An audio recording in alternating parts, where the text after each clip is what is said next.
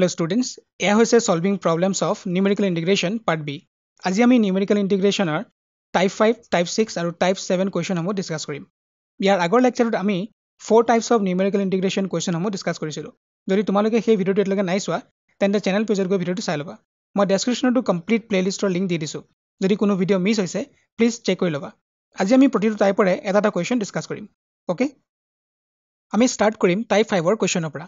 Question number 8 মন কৰা এনে ধৰণৰ questionত আমাক এটা ফাংচন দিয়া থাকিব আৰু আমি ভেৰিফাই কৰিব লাগে left hand side equal to right hand side okay এনে ধৰণৰ question আমাক এক্সামত এনে ধৰণৰ সুধিব পাৰে য'ত আমাক ফাংচনটো ডাইৰেক্টলি দি থোৱাৰ সলনি ষ্টেটমেণ্টৰ থ্ৰু ডেছক্ৰাইব কৰা থাকিব এনে ক্ষেত্ৰত আমি ফাংচনটো প্ৰথমে কনসিডাৰ কৰি ল'ম যেনে ইয়াত ফাংচনটো সেকেন্ড ডিগ্ৰী পলিনমিয়েল বুলি কৈছে সো আমি সেকেন্ড ডিগ্ৰী পলিনমিয়েল এটা এজিউম কৰি ল'ম আমি ইচ্ছা কৰিলে তেতিয়া এই ফাংচনটোকে লিখিব পাৰোঁ বা ax square plus bx plus c বুলি আমি মেনশ্যন কৰিব পাৰোঁ কথাটো একেই হ'ব কিয়নো দুইটাই সেকেন্ড ডিগ্ৰী পলিনমিয়েল হয় ৰাইট সলিউশনৰ বাবে আমি লেফ্ট হেণ্ড সাইডৰ পৰা ষ্টাৰ্ট কৰিম হেয়া হৈছে ইন্টিগ্ৰেশন 1 2 3 ux dx যেহেতু ux a plus bx plus cx square গতিকে নেক্সট ষ্টেপত ux ৰ ঠাইত এ আমি প্লেস কৰিম এতিয়া এই ফাংচনটোক ইন্টিগ্ৰেট কৰি আমি পাম এই এক্সপ্ৰেশনটো নেক্সট ষ্টেপত আমি এই লিমিট কেইটা প্লেস কৰিম আৰু সিম্পলিফাই কৰি পাম 2a plus 4b plus 26c divided by 3 এতিয়া আমি ৰাইট হেণ্ড সাইড এক্সপ্ৰেশনটোক সিম্পলিফাই কৰিম আৰু চেক কৰিম যে এই লেফ্ট হেণ্ড সাইডৰ সিম্পলিফাইড এক্সপ্ৰেশনটো পাও নে নাপাও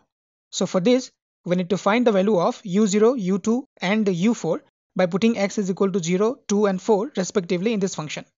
Okay, so let's do it. যেহেতু ux is equal to a plus bx plus cx square, so x equal to 0 put কৰিলে আমি পাম u0 equal to a. 2 put কৰিলে u2 equal to পাম a plus 2b plus 4c.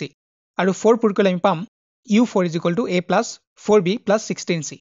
এতিয়া right hand side ৰ এক্সপ্ৰেশনটোত u0, u2 আৰু u4 ৰ result সমূহ প্লেস কৰিম Simplify কৰি তোমালোকে পাবা 2a plus 4b plus 26c divided by 3 which is same as the left hand side.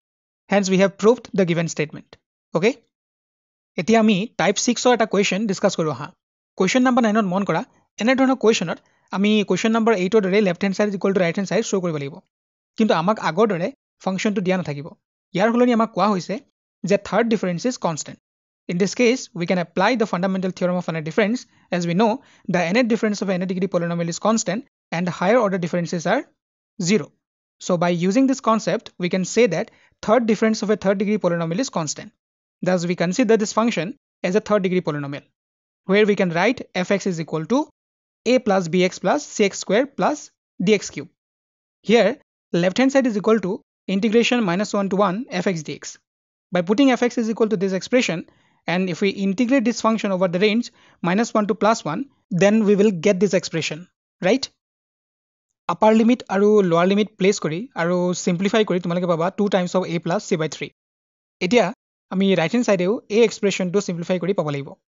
Jehetu fx is equal to a plus bx plus cx square plus dx cube hoy, so ami right hand side to a term bilak paboloi a function to x equal to 0, 1 by root 2 aru minus 1 by root 2 place korim. Put korar pisot আমি এই result সমূহ পাম okay এতিয়া right hand সাইডে এই result বিলাক put কৰি simplify কৰাৰ পিছত আমি লেফ্ট হেণ্ড সাইড এক্সপ্ৰেশনটোকে পাম এইদৰে আমি এনে ধৰণৰ কোৱেশ্চন সলভ কৰিব পাৰো ওকে এতিয়া আমি টাইপ 7 ৰ এটা কোৱেশ্চন ডিসকাস কৰিম কোৱেশ্চন নম্বৰ 10 ৰ মন কৰা এনে ধৰণৰ কোৱেশ্চনত আমাক ফাংচনটোৰ কোনো ধৰণৰ ইনফৰমেশন দিয়া নাথাকিব মাথো আমাক এটা ষ্টেটমেন্ট দিয়া থাকিব আৰু তাকে আমি ভেৰিফাই কৰি দেখুৱাব লাগে to solve this type of question first we need to observe the right hand side expression that how many entries we are given In this question, you can see there are 4 entries, right? আৰু যদি 4টা entry থাকে আমি difference টেবুলখন up to third order লৈকে কনস্ট্ৰাক্ট কৰিব পাৰো আৰু সেই third order ভ্যালুটো constant right then according to fundamental theorem of finite difference we can say that third difference of a third degree polynomial is constant and hence we can assume that the function ux be a third degree polynomial in x right এতিয়া আমি left hand side ux ৰ ঠাইত third degree polynomial to place কৰি integrate কৰিম with respect to x over the range -1 to +1 okay ইন্টিগ্ৰেট কৰি পোৱা এক্সপ্ৰেশনটোত upper limit আৰু লোৱাৰ লিমিট সমূহ প্লেস কৰি আৰু সিম্পলিফাই কৰি তোমালোকে পাবা 2 times of a plus c by 3 এতিয়া আমি ৰাইট হেণ্ড সাইডে এই এক্সপ্ৰেশনটো সিম্পলিফাই কৰি পাব লাগিব যেহেতু fx is equal to a plus bx plus cx square plus dx cube হয় সো আমি ৰাইট হেণ্ড সাইডৰ এই টাৰ্ম বিলাক পাবলৈ এই ফাংচনটোত x equal to 1 -1 3 আৰু -3 প্লেস কৰিম পুট কৰি সিম্পলিফাই কৰি আমি পাম এই ৰিজাল্ট সমূহ ওকে এতিয়া ৰাইট হেণ্ড সাইডে এই ৰিজাল্ট বিলাক পুট কৰি সিম্পলিফাই কৰাৰ পিছত আমি লেফ্ট হেণ্ড সাইড এক্সপ্ৰেশনটোকে পাম ওকে এয়া আছিলে নিউমেৰিকেল ইণ্টিগ্ৰেশ্যনৰ কিছুমান মোষ্ট কমন কুৱেশ্যন আৰু ইয়াৰ লগে লগে আমি ইউনিট 1 কমপ্লিট কৰিলোঁ নেক্সট লেকচাৰত আমি ইউনিট 2ৰ ফাৰ্ষ্ট চেপ্টাৰ অৰ্থাৎ আমাৰ টেক্সট বুকৰ মতে chapter number 3 which is theory of probability start কৰিম so till then keep learning thanks for watching this video